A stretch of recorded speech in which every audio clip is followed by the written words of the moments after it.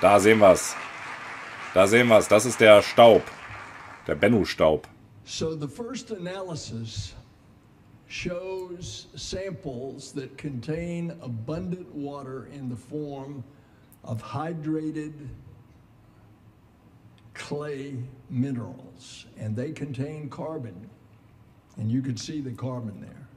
Also das ist der Zusatzstaub, der außerhalb des Texam-Kopfes vorhanden ist. Also wir sehen hier kosmisches Material, 4 bis 5 Milliarden Jahre alt. Er hat gesagt, da ist Wasser drin und Kohlenstoff. Carbon being the central element of life. Kohlenstoff ist das Hauptelement unseres Lebens. Exceeding our goal of 60 grams. This is the biggest carbon-rich asteroid sample ever returned to Earth. Das kohlenstoffhaltigste Asteroidensample, das jemals zur Erde zurückgebracht wurde. Ich glaube auch fast das einzige. The carbon and water molecules are exactly the kinds of material that we wanted to find. They are crucial elements in the formation of our own planet. And they're going to help us determine the origin of elements that could have led to life. And I mentioned that one of our missions, it's actually in statute, is to look for life. That's why we're digging on Mars. That's why we go out into the far region. Also eines der Hauptziele der NASA ist natürlich nach Leben zu suchen. Deswegen geht man zum Mars zum Beispiel. Und dieses Asteroidengestein, einer hat schon zurechtgeschrieben, das ist mehr als Staub. Das ist ja schon fast Steine, ne? Die sind super kohlenstoffhaltig. Unser Leben basiert auf Kohlenstoff. Und hier haben wir quasi den Staub, aus dem das Leben besteht, wenn ihr so wollt. Sample, to analyze. Grillkohle, ja. And why are we doing this? Because at NASA, we are trying to find out who we are, what we are, where we came from, what is our place in this vastness called the universe. And this mission will help our scientists investigate planet formation for generations to come. And it's going to deepen our understanding of our solar system. And it's going to improve our understanding of asteroids that could threaten us here on Earth, helping us protect our planet. Genau, hat gerade nochmal wiederholt, was ich eben gesagt habe. Wir verstehen damit einerseits die Formation unseres Sonnensystems, der Planeten, vor 4 bis 5 Milliarden Jahren, weil genau aus diesem Material haben sich die Planeten ursprünglich zusammengesetzt. Bennu ist ein Zeitzeuge der Entstehung der Planeten und wir erfahren damit mehr über die Entstehung des Lebens. Denn bis heute wissen wir nicht, wie Leben entsteht. Wir wissen, was Leben ist ungefähr, aber wie entsteht's? Wir können KI-Systeme bauen, wir können ja zu Asteroiden fliegen, aber wir können auch nicht mal einen Käfer im Labor nachbauen. Also wir haben keine Ahnung, wie Leben entsteht.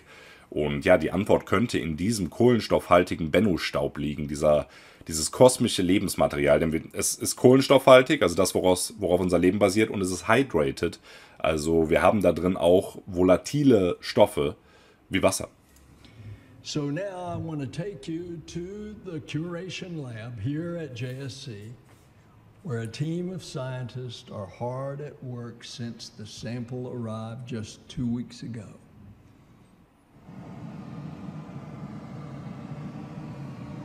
Thank you, Administrator Nelson. Now, I know you're all ready to learn more about this sample, and I am here with someone who can make that all happen. I am joined today by NASA's OSIRIS-REx Curation Lead. Also sie analysiert die Proben, das heißt, sie kann uns vielleicht noch ein paar tiefere Einblicke geben als der Nelson.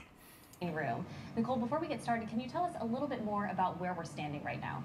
Yeah, thank you, Courtney. So we're in front of the newest curation lab in historic Building 31, which is home to the largest collection of astromaterials in the world. Now, the world just got its first look at this gorgeous sample. Can you tell us about how the curation process has been going so far? Yeah, it's been incredible so far. On Sunday, September 24th, the sample return capsule landed safely in Utah, and then it was brought to a temporary clean room that we had set up there to have certain parts. Also er zeigt gerade nochmal, was mit der Probe passiert ist. Nachdem sie auf der Erde gelandet wurde, ist sie erstmal in so ein temporäres Labor gekommen und wurde dann letztlich in das richtige NASA-Labor gebracht. Ihr seht da mit höchsten Sicherheitsvorkehrungen alle eingepackt, als hätten wir den 4. Lockdown oder so, um die Probe nicht zu kontaminieren. Und dort liegt die Probe jetzt und wird untersucht. Base Und wir reden immer noch über diesen Zusatzstaub, ne, der außerhalb des TEXAM-Kopfes ist. Der TEXAM-Kopf selber, das eigentliche Probenbehältnis, ist immer noch nicht geöffnet. Our team was able to remove the canister lid, and that gave us our first glimpse of the TAGSAM head, but also a surprise in that there was sample outside of the TAGSAM head within that sample canister. Oh, hier sehen wir es nochmal sehr gut. That was kind of an extra or bonus sample. Ja, schaut euch das an. Hier sehen wir es perfekt. Das ist das Geschlossene, da hinten ist der TEXAM-Kopf, das äußere Probenbehältnis, in dem überraschenderweise schon jede Menge schwarzer Asteroidenstaub ist. As well as some what we call intermediate sized particles that are roughly the size of the short width of a grain of rice, which we've carefully collected and also have already allocated some to the science team, the sample analysis team, which you'll hear a little bit more about from Dante and Danny in the quick look analyses. And of course, this is not just a NASA mission. There have been several partners along. Also sie hat gesagt, sie haben schon Reiskorn, große Bennu-Stücke aus diesem Probenbehälter genommen und beginnen jetzt damit, die zu analysieren. Danke, Sascha, für 5 € Spende. Danke für deine Videos, schreibt er. Vielen, vielen Dank, Sascha. Super lieb von dir. Ich freue mich mega. Fließt in meine neue 4K-Kamera. Vielen, vielen Dank. Go to museums in the next couple months. So folks at home may have the opportunity to go and see the sample themselves at the Smithsonian in Washington, D.C., the University of Arizona Museum in Tucson, or at Space Center Houston, right here in Texas. Also einige der Bennu-Stücke werden an Museen geschickt, im Smithsonian Museum in Washington, in Tucson und was weiß ich, wo kann man das besichtigen?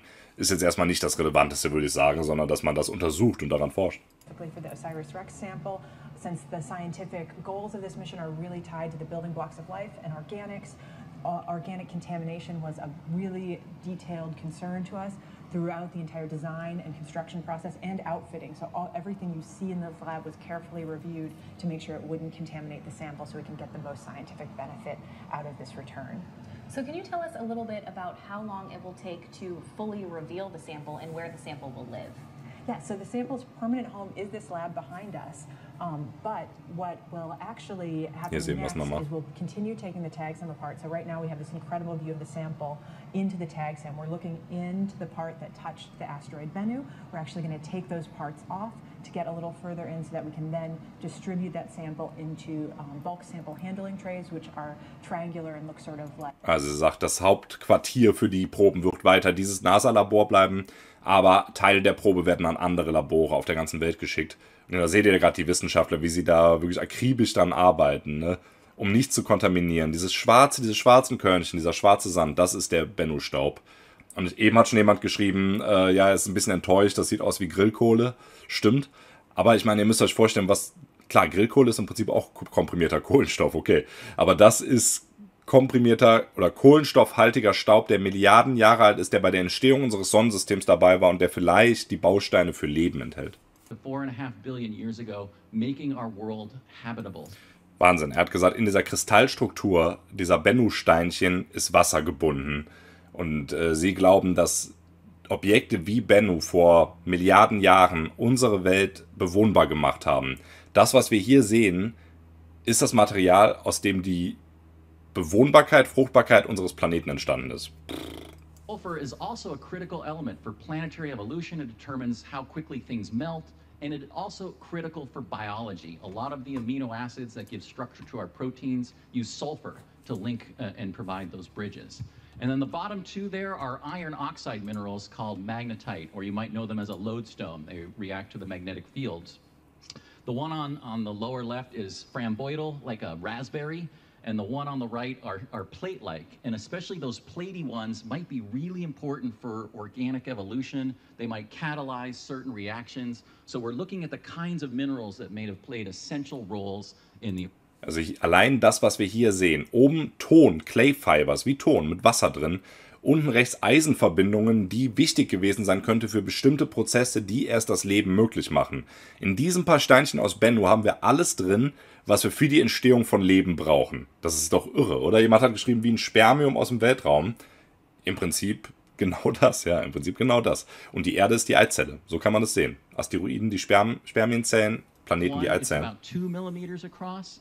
And you can see here in red those sulfide minerals. I'm particularly fond of those. I'm an expert in sulfide mineralogy, and I can't wait to get inside and look in great detail at what's going on here. And now let's go to the last graphic. We saw Administrator Nelson show you this. I just want to point out a couple of my favorite features. Trust me, I spent the weekend staring at this image for hours and hours and getting more excited by the day. I've got 4 different focus boxes. Let's take a look at B. I call this one of the troublemakers. If you know the story of OSIRIS-REx, you know just a couple days after we collected the sample, we saw material spewing out into outer space. One of the many heart-pounding moments on this mission for me. Schaut euch das an. Ich meine, das ist wirklich nicht nur Staub, das sind richtige Steine. Ich glaube, damit hat niemand wirklich gerechnet, so große Probenstücke schon außerhalb dieses eigentlichen Probenbehälters zu haben. Ja, und denkt dran, in diesen Steinen drin ist Wasser, Eisenverbindungen, alles, was wir für Leben brauchen. I'm particularly interested in the different reflectance. Bennu has a salt and pepper kind of texture, bright grains and dark grains, and we're seeing that. In fact, as I was zooming around these images, I felt like I was miniaturized and running around on a tiny little Bennu. Panel D there is one of the really friable looking particles. It's got this kind of hummocky texture. It looks like the dark, large boulders that dominate the surface of the asteroid. And what gets me is the similar size or the similar shapes and textures, even as we go to these smaller sizes. Bennu seems to have this kind of fractal nature. And then finally, the last panel there, panel E, just shows 2 very different kinds of rocks sitting next to each other. One of our key hypotheses is that there's 2 major different kinds of rocks on the surface of the asteroid, darker and brighter, weaker and stronger, and we may see those already represented. And just recall, this is the material that leaked out of the tag SEM when we flipped it over. Genau, also es gibt verschiedene Arten von Steinen. Auf dem Bild E sehen wir die beiden verschiedenen Typen von Steinen nebeneinander. Wahrscheinlich unterscheiden die sich so ein bisschen in ihrer Dichte, in ihrer Porosität. Gibt es das Wort? Ich weiß es nicht. Und er hat gerade auch noch betont, das ist nur das Zusatzmaterial, mit dem wir gerade gar nicht gerechnet haben. Und darin haben wir eben schon so verschiedene Dinge gefunden. Also quasi Ton im Weltraum, Clay Fibers, ja, die auf Wasser hindeuten, Eisenoxide. Das ist irre, das ist wirklich irre. Das beweist irgendwie auch, dass diese Theorie der Panspermie wahr sein könnte. Panspermie sagt ja, Leben kann sich durch den Weltraum ausbreiten. Und ja, wenn wir sehen, dass sowas wie Bennu quasi ein Bringer des Lebens ist sozusagen, ja wirklich eine kosmische Spermienzelle, dann ist diese Panspermie-Theorie gar nicht mehr so fernliegend, finde ich. Klar, es muss nicht heißen, dass Bakterien wirklich durch den Weltraum fliegen, aber die Bausteine für Leben, die werden durch Asteroiden durch den Weltraum verbreitet. Sie brauchen dann nur noch einen guten Planeten wie die Erde, der die richtige Entfernung zur Sonne hat. Und ja, perfekt. Oh, Oliver spendet wie heißt die ungarische Währung? Forint. 5000 Forint. Vielen, vielen Dank dafür. Hammer, Leute. Und davor waren auch schon ganz viele Spenden, wo ich leider gerade zuhören musste. Vielen Dank, Leute. Wir hören hier mal wieder rein. Numbers 4.7%, close to 5%. And this was a big deal. At the time this data came back, I mean, there were scientists on the team going, wow, oh my God. And when they say that, scientist says that, wow, that's a big deal. So we were excited right away. In fact, Carnegie said this for the extraterrestrial samples they've analyzed, this is the highest abundance of carbon they've ever measured in any extraterrestrial sample. Die höchste Menge an Kohlenstoff, die wir jemals gemessen haben in irgendeiner extraterrestrischen Probe. Also schon jetzt kann man sagen, diese OSIRIS-REx-Mission ist ein voller Erfolg. Hätte ja auch ganz anders sein können. Ne? Hätte ja auch sein können, dass man gesagt hätte, oh, da ist gar nichts Besonderes drin. Here at Johnson Space Center, gorgeous image of a particle of Bennu. On the left, you see a small grain of Bennu in reflected light, visible light, like you'd see with your eye, but magnified. And on the right, you see the same grain, but under UV ultraviolet light. So this is like the crime scene investigation. Ein Bennu-Fragment links normal, rechts unter UV-Licht. See with our naked eye. We're doing the same thing here now, but with a 4.5 billion year old grain from the early solar system. And the stuff's lighting up. You see carbon there in the center, just to the right, the kind of a light bluish fluorescence. That's from a carbonate mineral, so carbon locked up in this mineral grain. But then you see these small specks of light, looks like stars, right, glowing. This is organic matter. Call these organic globules. And I know the analyst at the time who made this measurement said, you know, this thing's loaded with organics. I mean, again. Wahnsinn. Rechts, er sagt schon, das sieht aus wie ein Sternenhimmel, das stimmt wirklich. Und diese leuchtenden Punkte hier, das so aussieht wie Sterne an einem Nachthimmel, das sind organische Verbindungen. Irgendwie ist es poetisch, oder? Wir haben hier ein Stück eines Asteroiden, das unter UV-Licht aussieht wie ein Sternenhimmel mit leuchtenden Sonnen. Und diese leuchtenden Sonnen in der Probe Das sind organische Verbindungen, die Bausteine des Lebens. Also ich weiß nicht, wie es euch geht, aber ich beschäftige mich quasi jeden Tag mit dem Weltraum, aber sowas haut mich einfach immer wieder um.